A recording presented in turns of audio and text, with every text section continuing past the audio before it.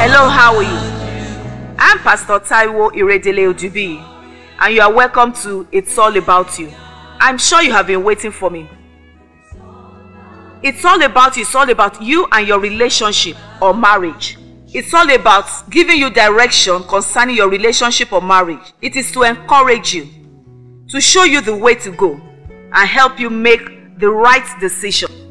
We've been talking about how to know the differences between love and lust. And to answer the question, are you in love or in lust? And I said that knowing the differences between love and lust and knowing what you feel and making the right decision will help you to choose the right partner. It will also give you a good marriage at the end of the day and help you fulfill your purpose in life. I also said that love is good while lust is bad. Love will add to you while lust will take away from you. Love will bring honor to you while lust will bring shame and reproach and pain at the end of the day. Lust is a strong sexual desire for someone, a passion, a craving, while love is a deep, tender feeling of affection towards a person that has God at the center of it. And this brings an attitude of selflessness. Now, what are some of the differences between love and lust? 1. Love wants to give to you without holding back, while lust wants to take away from you. 2. Love wants to spend the rest of his or her life with you, but lust doesn't care about that. Lust only wants your body. 3.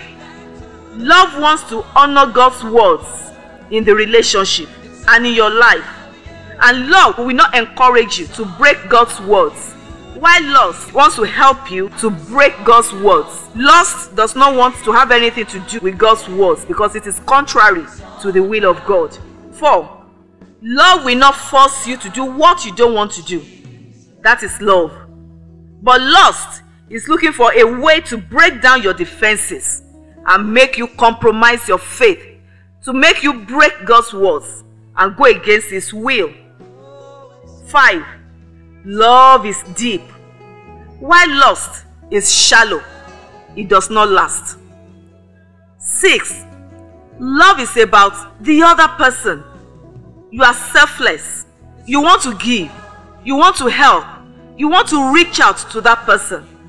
While lust is about satisfying myself, me, I, me, and then getting what you can get from that person. It's all about sex. That is lust. 7. Love lasts, while lust is very short. Now, to resist lust, what can you do? 1. You need to make up your mind to follow God's words. Make up your mind. Be determined to follow God's words. Galatians chapter 5, verse 16 encourages us. I read, "Let the Holy Spirit guide your lives. Then you will not be doing what your sinful nature craves."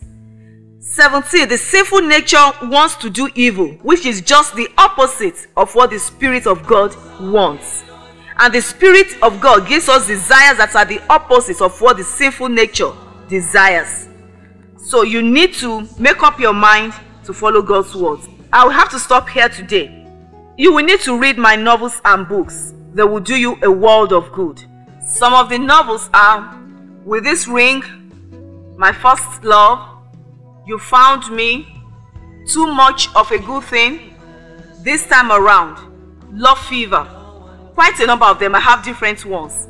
You will also need to read God's Words to Singles. It will give you direction.